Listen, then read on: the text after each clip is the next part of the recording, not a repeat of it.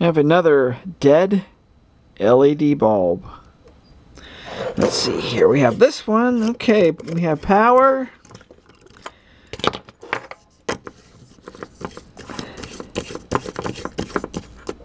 And, yep, deader than a doornail. Whatever a doornail is. I have to Google that. What the heck is a doornail? Yep, this came from my parents' house. I've been using LEDs for, what, 2011? 6 years. Never have lost a bulb yet. But my parents have lost 2 bulbs so far. But they don't really use them right. They put them in fixtures that don't dissipate heat very well. And this was in a ceiling fan. It has that glass globe around it. It's open at the end. And it's kind of tilted down like this. So the bulb, you know, the heat builds up. And, you know, they just don't last. So, let's tear this thing open and see what the problem is. My guess that it is the driver. The LEDs are probably okay. And we're in.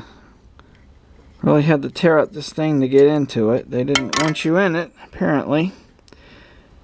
And there's really nothing in the base. All of the electronics are on this board here. See if I can get a focus on there.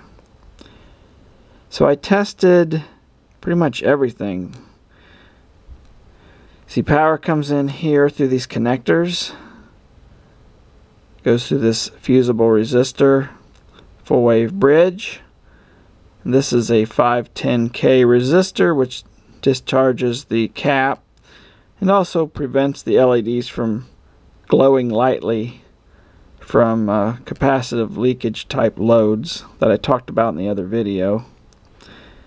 Has one of these, which I assume is a current regulator, and it has the usual set of resistors, and those are probably in parallel.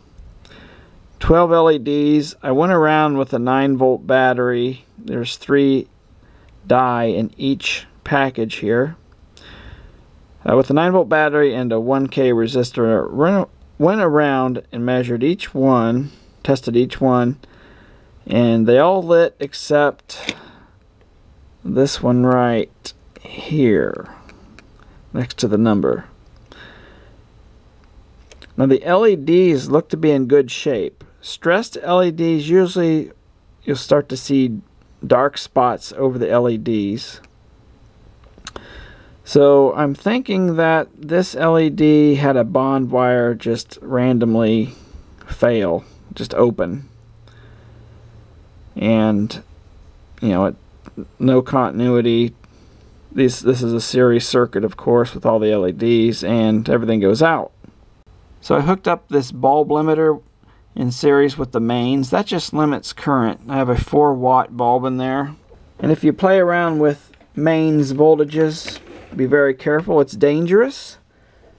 You could get a nice shock.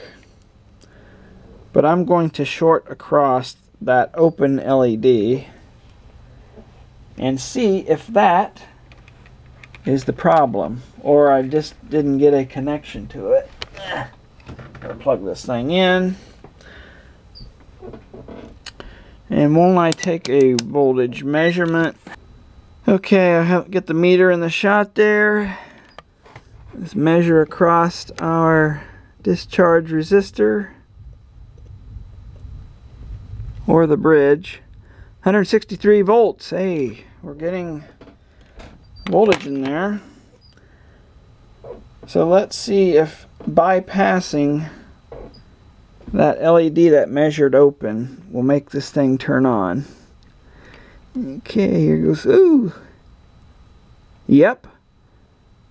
That's what it was. That LED right here is open.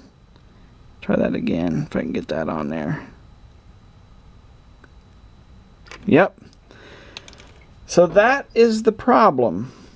I'm not really sure if that's heat related, having a bond wire just randomly pop open. It could be.